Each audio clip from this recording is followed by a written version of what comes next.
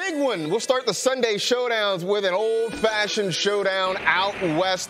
The Cowboys and the 49ers. This is vibes of like the late 90s when these teams were vying for NFC championships. So, Rank, in fantasy, what are you looking for in this one? This might be a surprise to a lot of people, but I'm going to sit both quarterbacks in this contest, both Brock Purdy and Dak Prescott. Fell out of my top 12 of quarterbacks this week. Now, don't get crazy. Don't start doing something super wild. But I think, like, if you've been streaming Dak and Brock Purdy with guys like, well, if it was Justin Fields, I hope you started him last night. But even Sam Howell would have probably been a better start as well. You look at C.J. Stroud, I would probably start him over both these quarterbacks. Joshua Dobbs is where it gets dicey, but I think for the most part, we're going to leave both these guys on the bench if you can afford it, because I expect this to be a little bit low scoring because of the good defenses. If you're sitting Brock Purdy, I say beware of his tight end, George Kittle. You might not be able to sit him just because tight end, but his lone big game has come without Brandon Ayuk this year. When Brandon Ayuk has played, George Kittle is averaging 4.3 fantasy points per game and has gone for 30 yards or less in all three. Plus, the Cowboys have allowed the seventh fewest fantasy points per game to tight ends. I am very concerned about George Kittle. I expect George Kittle is going to be asked to block and try to slow down that pass rush. But even if you're sitting Dak, I think Brandon Cooks is worth a start this week. The Niners playing a lot of zone, trying not to get beaten over the top, but they're giving up a lot of room underneath. We saw that against the Rams a few weeks ago. Cooks seeing most of his targets within 10 yards of the line of scrimmage. That's about where the Niners have given up nearly 60% of the receiving yards. Now, for the Cowboys, it might be tough to sustain long drives that way, but for your fantasy team, could mean a whole lot of targets and some yards right there. Moving on to the Eagles and the Rams, and a lot of fantasy rosters represented in this one. Cooper Kupp, a name that may be coming back. So, Florio, what should we be doing with Kupp if he is on the field? If Cooper Kupp plays for the Rams, he plays for your fantasy team. It is as simple as that. Like, I have Cooper Kupp in a number of leagues. I've already plugged him in. Just to remind you how good he is. 2 years ago, he scored the most fantasy points by a wide receiver ever, and last season was on pace for the second most ever, behind only himself. So even if he's on some sort of snap count or not fully integrated into the offense yet, it doesn't matter. He brings enough upside that if he plays football, he plays in your fantasy lineup. And I've been on record of telling everybody to continue to play Puka Nacua regardless of the status of Cooper Kupp. This Rams offense has shown in the past it'll support two high-end wide receivers. We saw it with Cooper Kupp and Robert Woods a number of years ago. But Puka Nacua has been way too good to be ignored in this offense. And if anything, believe it or not, this could open it up for Puka. You cannot concentrate. You cannot now float two guys onto Puka Nacua. You got to keep a tabs on where Cooper Kupp is on the field. So if you got Puka Nacua, you got a lottery ticket. Don't try to trade him. Don't try to do anything like that. Just continue to start him. Puka Nacua is pretty much already locked down waiver wire pick of the year, I would suspect. I do think Tyler Higbee is a sleeper, even if Cooper Kupp is back this week. And I say that because a couple of weeks ago, when the Rams played the Bengals, they had a tough time slowing down that Cincinnati pass rush. That forced Matthew Stafford to get the ball out quick, and that was one of the best games that Higbee has had all year. Meanwhile, they got to deal with this Philadelphia front. Those guys can get after the quarterback. So even with Kupp there, even with Nacua there still could be a lot of opportunities. And look, the bar for a successful tight end fantasy week set pretty low. So Tyler Higbee is worth a sleeper start there. We will forget about any sort of pop stars, but we'll talk about the Chiefs anyway. They got the Minnesota Vikings coming up this week. A matchup of documentary stars, Kirk Cousins, Patrick Mahomes, both in that quarterback documentary. Rank, I don't know if you're starting you're probably starting both of those guys, but anybody else you're looking at in that game? I like Isaiah Pacheco in this one, who's really started to come on over the last couple of weeks. He's got angry feet, I think is what if you play in a league where you get point per step, like his feet are always moving, but over the last couple of weeks, his touches and yards have increased. He's played a 136 snaps this season, almost doubling what Jerick McKinnon has been able to do. And he's so good after contact. As you see right there, the totals on the board are correct. 100 rushing yards after contact. Decent matchup against the Minnesota Vikings. But I believe is it's the Chiefs offense that you want to start. So Isaiah Pacheco, a definite must start for me. Pacheco runs like he's angry at the grass. On the other side, I'm saying beware of Alexander Mattison. He played a season low in snaps last week with Cam Akers active, and I think the Vikings could be in catch-up mode in this game against Patrick Mahomes and the Chiefs, and when they were in that mode in week 2, he scored less than 5 fantasy points. Plus, the Chiefs have allowed just 1 touchdown to running backs and have not allowed a top 15 running back all season. Well, I'm taking a page out of Florio's book here and saying Kadarius Toney is a sleeper this week. I get it. He is not very heavily involved in route running. He's not on the field a ton. But when he's on the field, they do make a concerted effort to get the ball in his hands. He is targeted once out of every 3 routes he's run this season. Just get the ball in space, let him work. Minnesota giving up the 5th most yards after the catch. So this might be a chance for Kadarius Toney to showcase his athletic ability. We just need him to stay on the field. That's been sort of the big thing with him so far in his career. The Dolphins playmakers were grounded last week, but this week, they're taking on the Giants, a team that looks like they are in shambles right now. Yeah. So, Rank, any fantasy wisdom for this one? Well, it's probably already too late because I'm sure somebody in your league's already gone and picked up the Miami Dolphins defense. But you know what? It doesn't hurt to go and take a look. Obviously, when you've watched the Giants play, they do not block anybody. They don't score. And if Saquon Barkley doesn't play, this is a horrifically bad, almost painful offense to watch. So if you really want to get ahead of this, start looking at the Giants' schedule for the coming weeks and start planning ahead. No, like it's a legitimate thing to do because you want to start matching up, especially if you're somebody who streams defenses and you don't want to be in this position where the Dolphins are already gone. Go ahead and take a look. And if I had been more prepared, I would have looked up who the Giants are playing coming up. But listen, I'm too busy writing rhymes. I got other things going on. I brought a wig. Like there's a whole thing going on right now. I know they get the Bills after this week, so play the Bills defense in that one. I also think in this game, though, you could start Darren Waller. Daniel Jones, first of all, I don't think people realize that he's a top 12 fantasy tight end entering the week, but also Daniel Jones said this week that they need to do a better job getting Darren Waller the ball. I'm hoping for like a squeaky wheel sort of game, especially since last week Bellinger got hurt on the first drive. Waller had to block more than he wanted to, and then they're playing the Dolphins. They're going to have to throw to put up points, so I'm giving Darren Waller another shot this week. One more chance, Biggie. Give me one more chance. I say you can start Raheem Mostert, and this is mostly for people who are sort of worried after they've seen what Devon Achan's done the last couple of weeks. I mean, last week these two players had equal route participation, and actually Mostert had more targets in the game than Achan did. Plus, the key facts here, he's still getting a lot of the short down and distance work and getting work inside the 5-yard line. And look, barring the unexpected, the Dolphins should have a lead. I think they're going to be trying to just run some clock. So that means Raheem Mostert could get himself some carries in the 4th quarter. Speaking of the Dolphins, they did make a move of the weekend. So let's have a little positive vibes here on this Feel Good Friday. All right, Florida, we'll start in San Francisco. Christian McCaffrey has had fantasy managers saying, have mercy. I mean, it's been amazing so far all year long. That was my Uncle Jesse. Oh, I know. Okay. Anyway, you feel good about him going up against that Cowboys defense this week? No, I feel great. I feel like I have a star in Mario Kart, which is, you're untouchable when you have that. You know, there you go.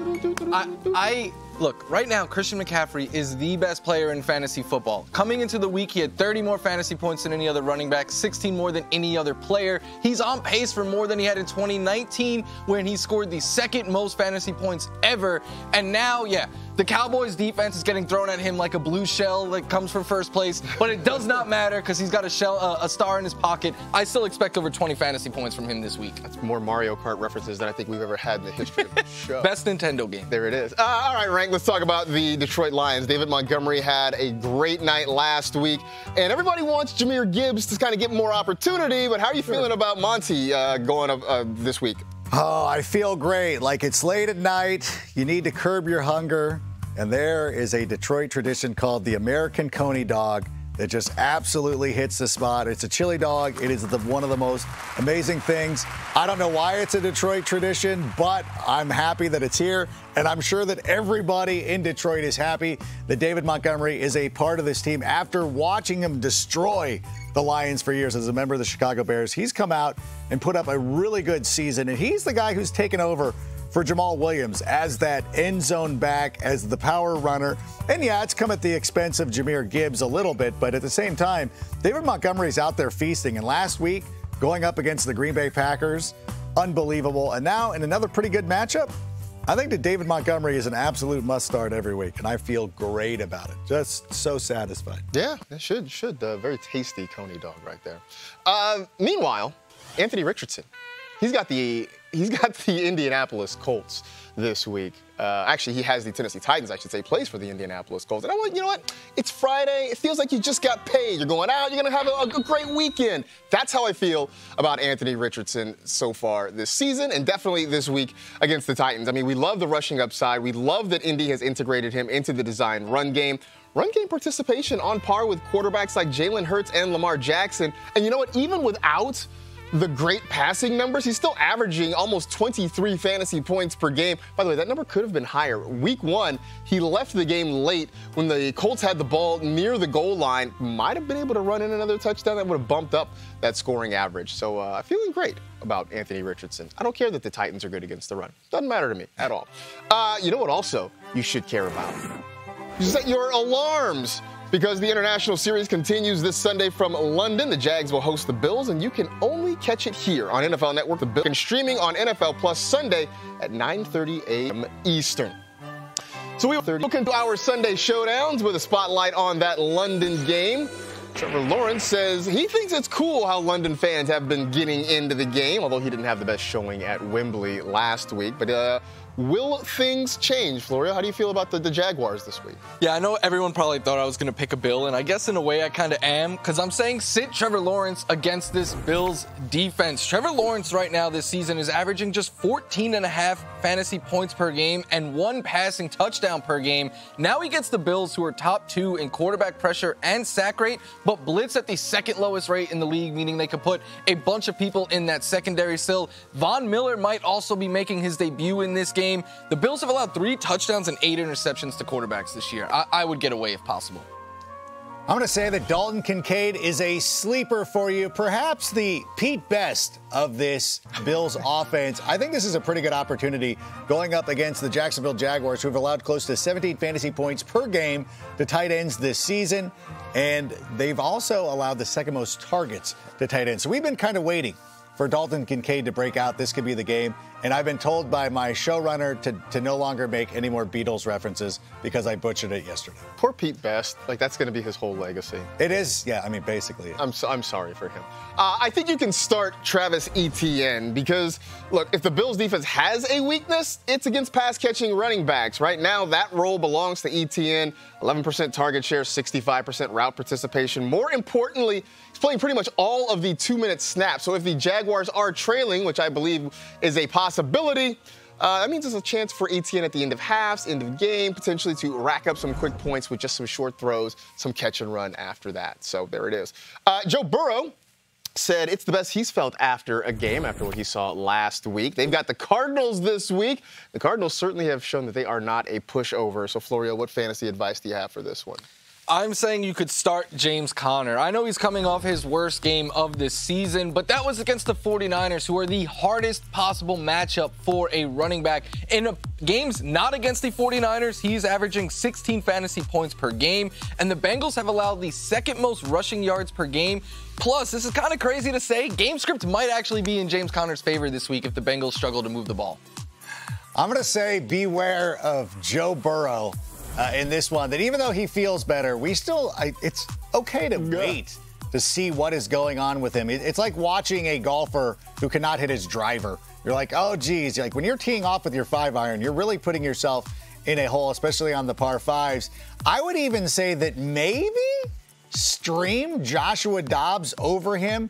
It really comes down to the type of fantasy player that you are. If you are a person who has attachment to the name of the player, then you're going to go with Joe Burrow. But if you're looking at matchup and opportunity and production, Josh Dobbs might be the way to go. It's really getting hard to start Joe Burrow at this point. I think you can start Zach Ertz, though, because nearly 25% of the targets have gone in his direction. He's got more than 25% of the team's air yards. He's had 6 catches in 3 of Arizona's 4 games. And look, Rank talked about how Cooper Kupp coming back could help Puka Nacua. Well, I think Michael Wilson sort of emerging in that offense only helps Zach Ertz. That's one more guy that a defense has to pay attention to, and that'll help Zach Ertz possibly get open a little bit more. Plus, the Bengals struggling against tight ends giving up the 6th most fantasy points per game to the position. Finally, we got the Texans and the Falcons. Texans have scored more than 30 points in their last 3 games. We all love C.J. Stroud. Florio, does the offense keep rolling for Houston? It keeps rolling this week. C.J. Stroud has looked amazing. That's why I think that a sleeper this week is Tank Dell. I know he's coming off of a down game last week, but variance is just so high at the wide receiver position, especially for a rookie.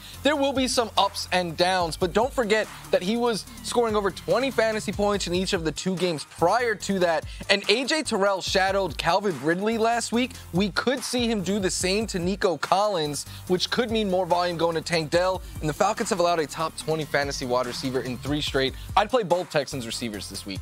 Another quarterback that I would consider starting over Joe Burrow, as a matter of fact, I have him ranked over him, C.J. Stroud, who has been fantastic. First player in NFL history with 1,200 passing yards, no interceptions in his first 4 career games. As a matter of fact, he's had at least 20 fantasy points in 3 consecutive games.